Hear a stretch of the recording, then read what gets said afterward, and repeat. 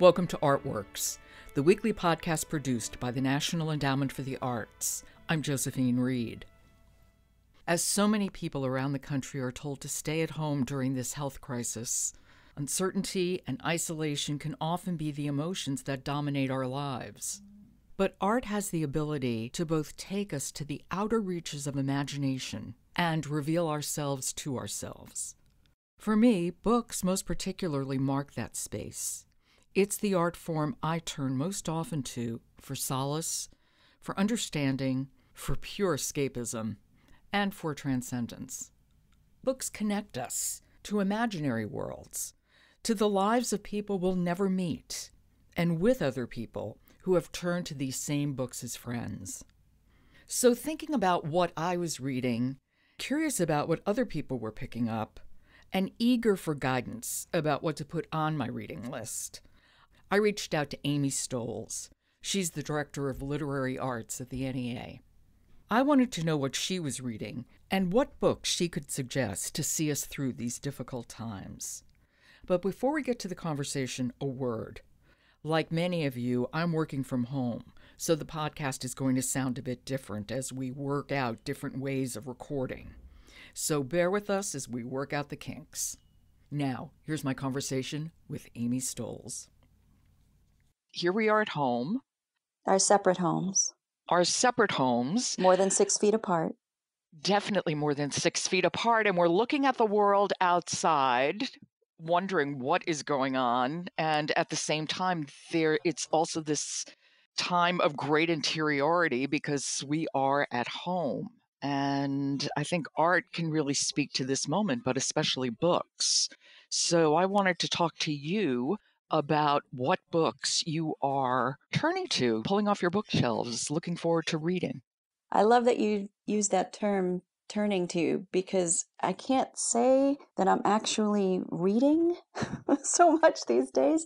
And when I read, my mind is not always right there. Yeah. But I hope to get back to it. Mostly that's because, I have kids, so they're home. So I'm doing work in the evenings in all sorts of ways that I can find the time. But also I'm talking to folks in the literary arts field. And I would like to acknowledge the hardships of folks who are going through right now. I mean, the bookstores, independent bookstores are laying off staff and closing, and publishers don't have an outlet without events and conferences, and authors can't do events, and there's a lot of anxiety, and it's just such a hard time. So I'm so thankful for all of them who have helped put these books on my shelves, and I feel lucky that I have books on my shelves, but they're struggling right now. Yeah, they most certainly are. All the arts are struggling, and I have been also so impressed by how much artists are still reaching out.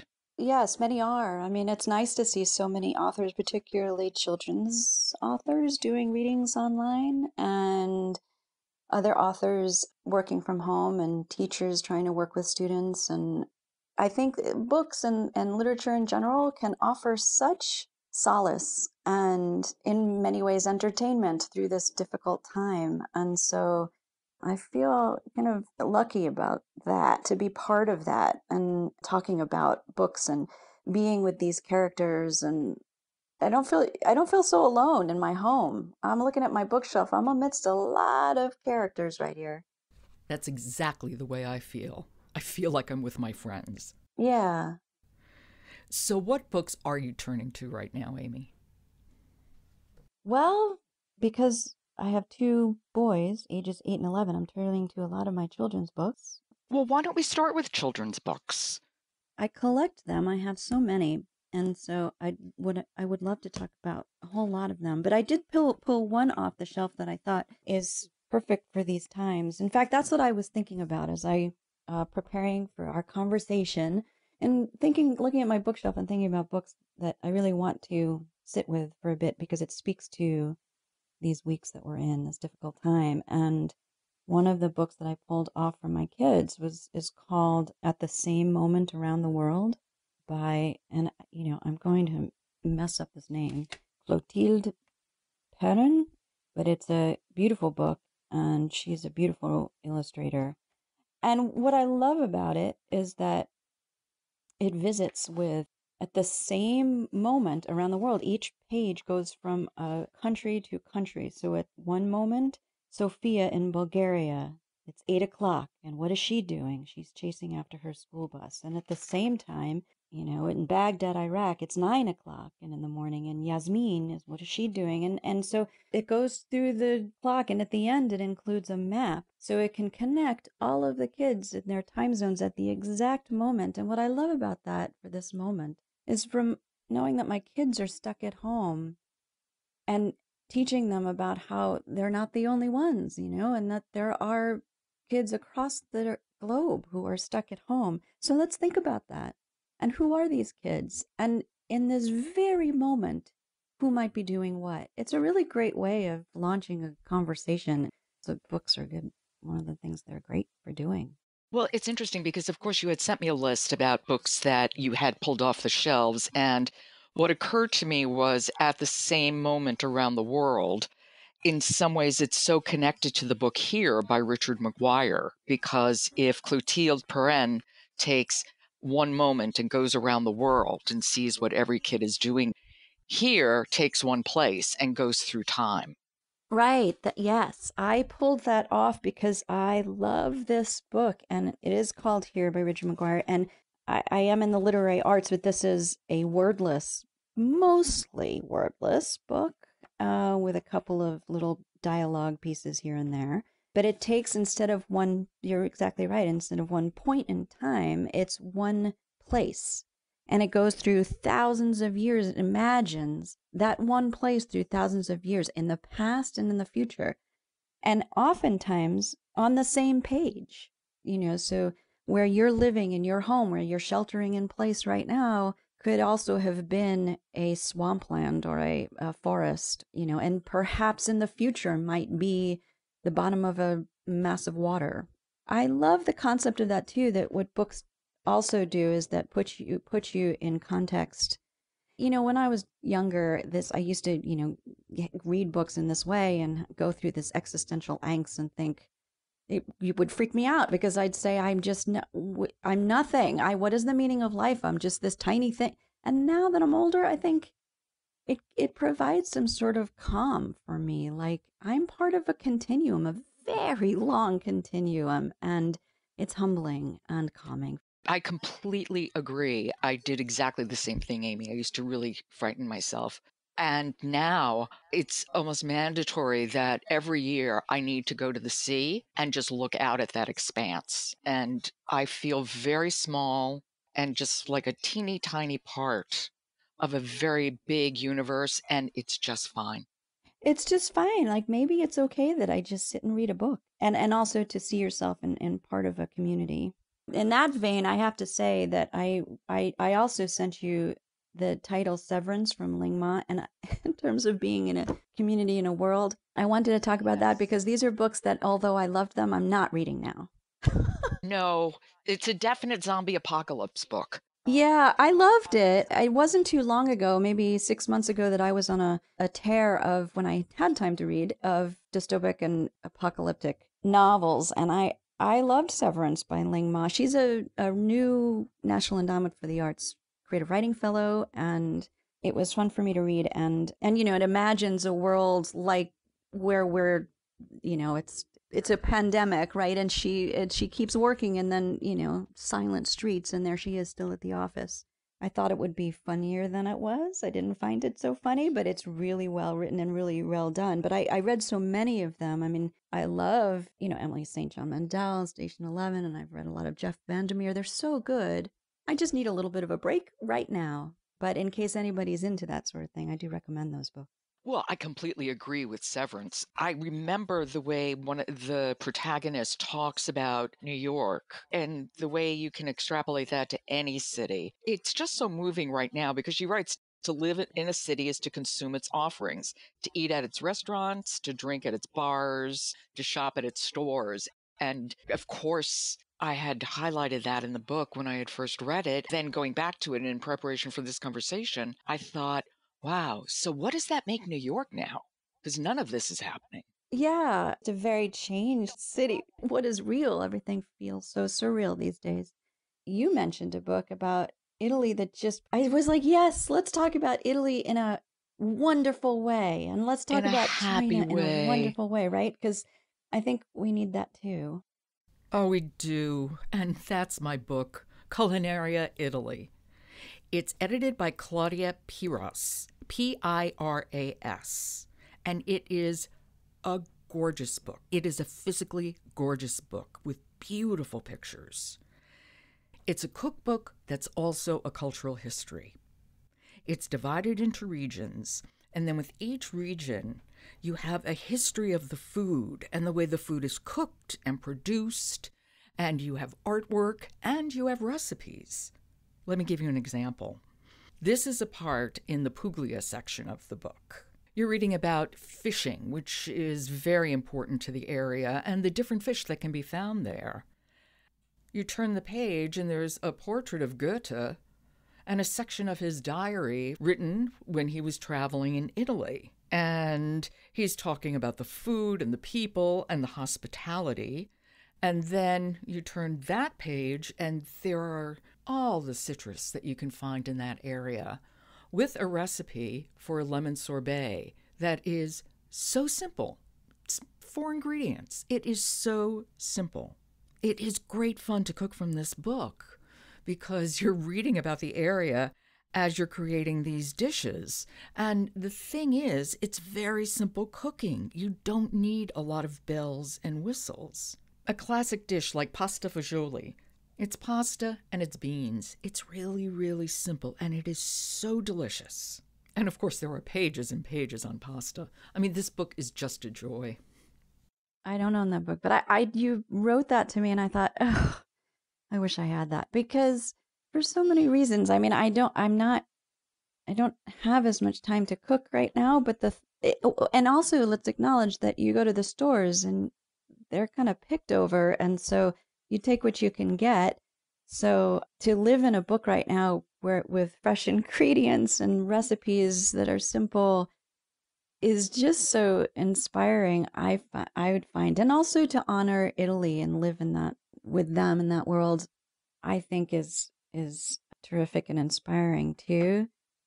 But I also, what I love, I also want to comment on the physicality of the book because I looked it up online and I can see that it's a beautiful book, but I'm Mhm. looking at it online. And one of the things that I've really been so thankful for in my home is that I can pull books off the shelf, and many of them that I have because I collect the ones that are works of art, not just inside and then the words and the pages, but the way they're designed and the paper quality and the artwork and all of that. And just to hold that in your hand.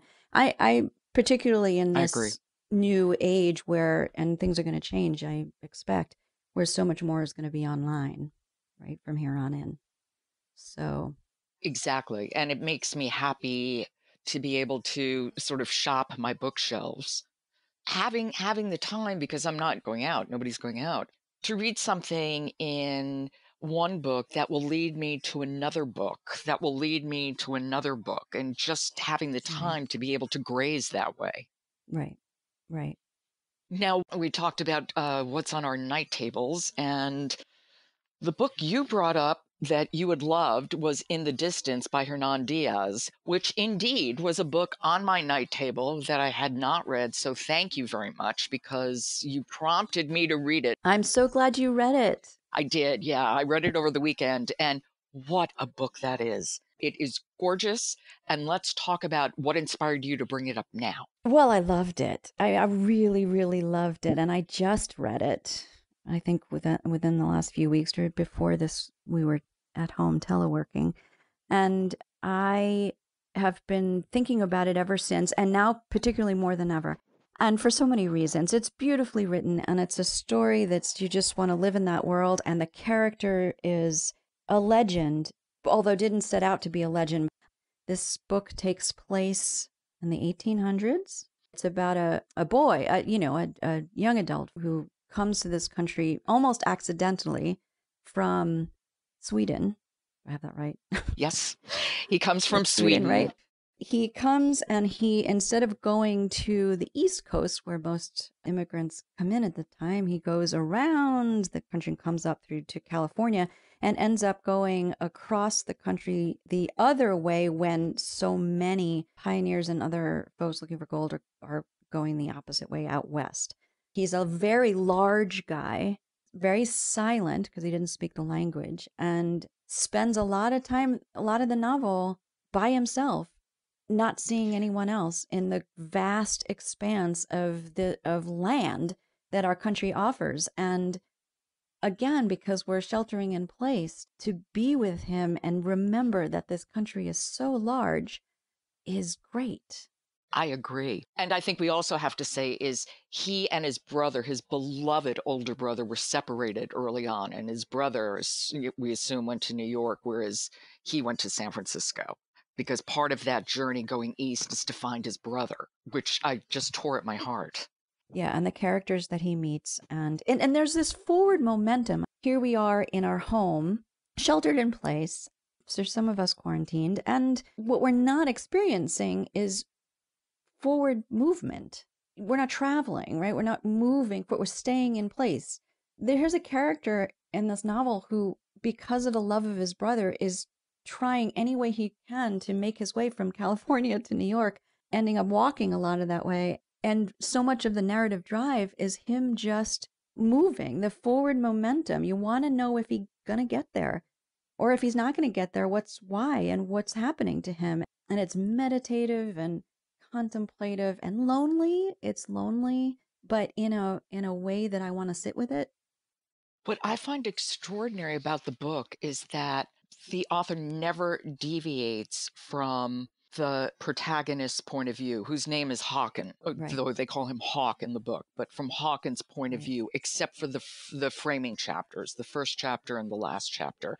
Everything else is from his perspective, which at times can be limited. We see his understanding grow, things coming into better perspective. I found that to be one of the most amazing things, is the creation of this character and how he so informs what we see and Yeah, feel. think about the juxtaposition of being very closed in his mind, his perspective. He uses very few words because he doesn't speak the language, but also he's just like that. And we're so much in his interior world, and yet we're watching him travel across one of the largest expanses we can experience.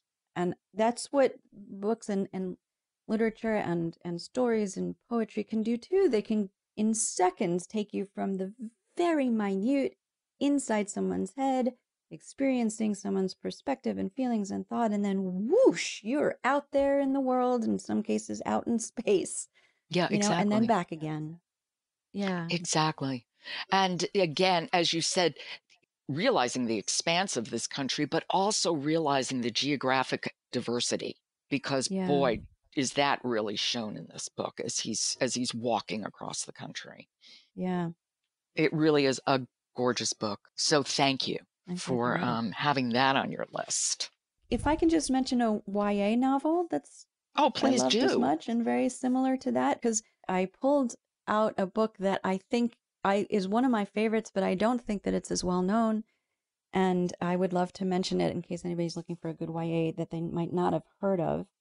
And that is The Murderer's Ape. I don't know this book at all, so tell me about it. I know, that's why, but it's won all sorts of awards. It has gotten the starred reviews by all the major publications here. It's in translation. I'm also a huge fan of books in translation, and it's by Jakob, I want to say, Wegelius, I think is how you pronounce it, Wegelius. He's a Swedish writer, and I thought of that because of Hernan Diaz's character. But in any event, he's a Swedish writer and illustrator, and has won all sorts of awards. The book is translated by Peter Graves. It's just such a lovely book that also takes you on a journey in a world that I just wanted to stay in. But it's from the perspective of a gorilla named Sally Jones. So it's a female gorilla. I can't tell you how much I love that. I don't know. She's this strong. Obviously, she's a gorilla, so she's stronger than most humans she encounters. But she knows how to use or not use her strength. she's an engineer and she works on a ship and things happen and it's from her perspective and it's just wonderful the journey, the writing, but also the relationship with her and the captain of the ship that she's on and it's sweet and moving and there's great illustrations in it. I love her. I would make a pitch for a good one to read aloud even. Oh, that sounds like a great book. I had a book of short stories because one is easily distracted these days. This is Metropolitan Stories by Christine Coulson.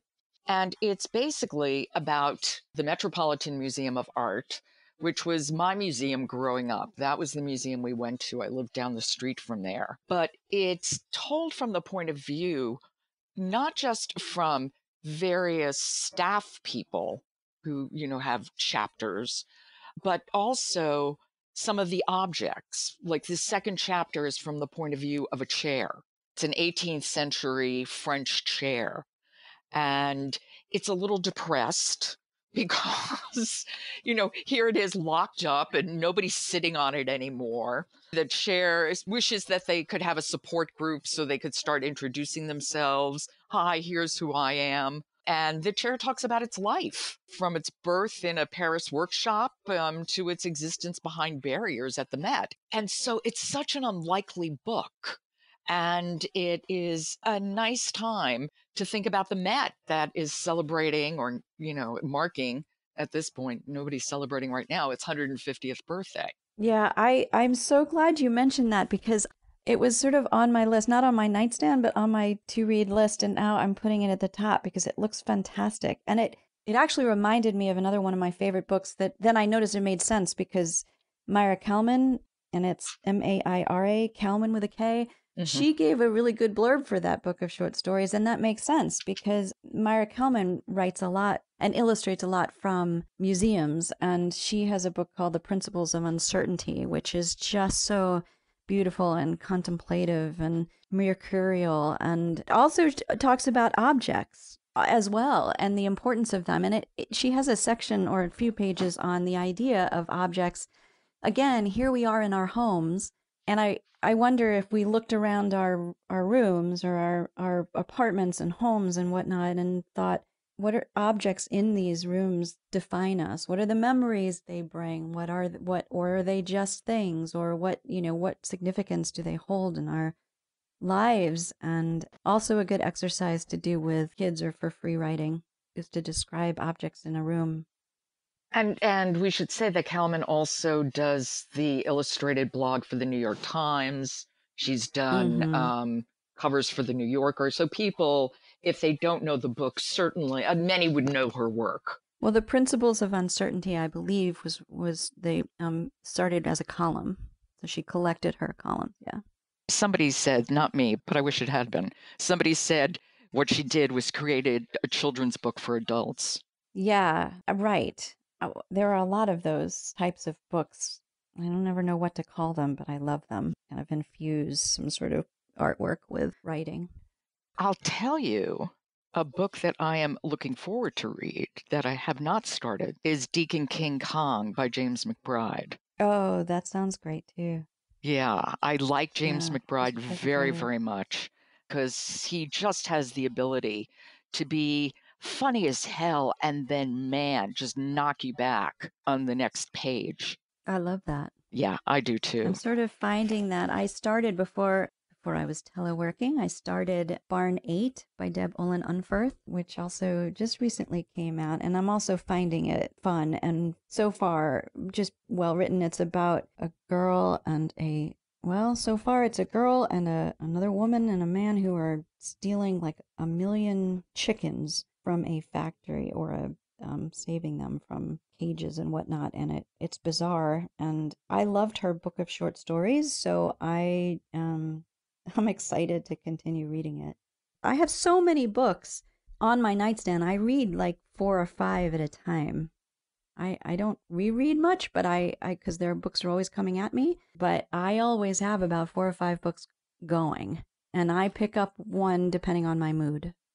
So I usually have a book of poems, a book of short stories. In this case, I have all the names they used for God, by Anjali Sachdeva, I think is how you pronounce it. Now, you also mentioned you were reading The Fortunes by Peter Ho Davies. I have started that as well. Okay. I love Peter's writing. I read The Welsh Girl, and I've been meaning to read The Fortunes for now a year or two. And I particularly picked it up because I love Peter's writing, and he's just a lovely guy. And he's a National Endowment for the Arts Creative Writing Fellow as well, as is Anjali Shatdevai. Sorry if I'm butchering that. My apologies to all authors whose names I have mispronounced. But Peter's book is about the history of Chinese Americans in our country. Again, it's like honoring Italy and China, and it just feels the right time to read it. I was really happy to get the email that you were reading this book because I also love The Welsh Girl. And The Fortunes was in the back of my mind, but now it's right at the top of my reading list. Yeah, I mean, the only other book that I mention is Tracy K. Smith's. When she was Poet Laureate for the United States, she did a collection called American Journal, 50 Poems for Our Time. She collected them from other fantastic poets and contemporary ones, which I think is important. Yes, contemporary poets, and they're gorgeous poems. And here's what is suddenly interesting as I was reading some of them yesterday. And that is they're beautiful poems, and they still speak to issues of our times and feelings and things that we need to address and perspectives that are important and not heard enough. And yet, here we are with something else going on. Right. And these are 50 poems for our time, but if Tracy or any of us was to do another anthology in 3 to 6 months from now, how different would this anthology be? It doesn't make the poems any less powerful at all. It's just something to think about what does that mean our time now? It's just going to change so much. And that's a good place to leave it. Thank you so much. I appreciate it. Thank you. That's Amy Stolls. She's the Director of Literary Arts at the National Endowment for the Arts. You'll find all the books she and I discussed in the show notes. You've been listening to Artworks, produced at the National Endowment for the Arts. You can subscribe to Artworks wherever you get your podcasts, so please do, and then leave us a rating on Apple because it helps people to find us. For the National Endowment for the Arts, I'm Josephine Reed. Stay safe, be kind, and thanks for listening.